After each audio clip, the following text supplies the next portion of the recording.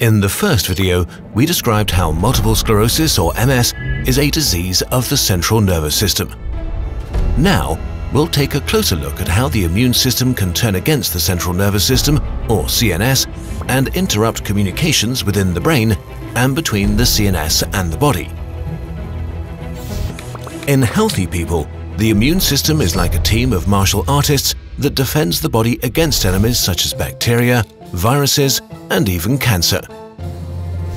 Much like the different types of martial arts, cells in the immune system have different types of defenses. B cells are one important defender in the immune system. B cells mature and their jobs change dramatically over time. You can tell what a B cell's job is by looking at proteins on its outer surface, which are like the differently colored belts worn by martial artists. B cells begin as stem cells in the bone marrow, which is like a place for martial arts training. Here, they learn how to become defenders and earn their first beginner belts, including CD19 and CD20 proteins. B cells move to different training centers, like the spleen and lymph nodes, to learn to identify the enemy and advance their training.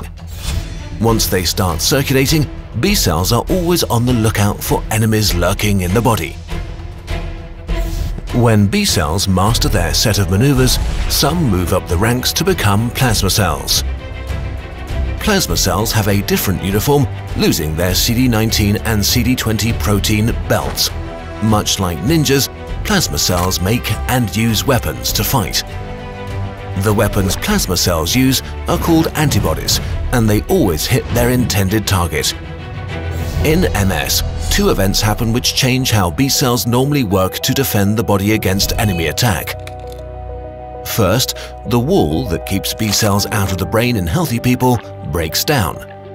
This allows some B cells to enter the central nervous system. Second, once inside the CNS, rather than acting as defenders, they decide for unknown reasons to attack the body's own myelin, the supportive insulation around nerve cells, in multiple ways. Plasma cells can use their antibody weapons to attack myelin.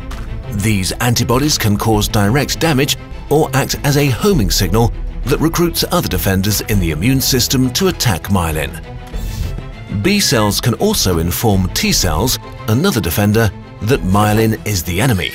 This type of T cell is like a sensei or trainer that teaches other types of T cells to fight against myelin. Both B and T cells send signals called cytokines to recruit other types of defenders to the fight, which cause inflammation. B and T cells can also band together to build a training center on the lining of the brain. This allows them to continue training and attacking the myelin for a long time. Scientists discovered that they could target specific B cells that trigger the attack on myelin by making antibody medicines that target the CD20 protein, but not other types of proteins. Antibodies that target only CD20 do not affect stem cells in the bone marrow, nor the plasma cell ninjas that have already been trained to fight specific enemies. This means that the immune system should still be able to defend the body against harm. Clinical studies have shown that antibodies that target the CD20 protein slow disease progression in people with MS and may potentially become a new treatment approach for people with MS.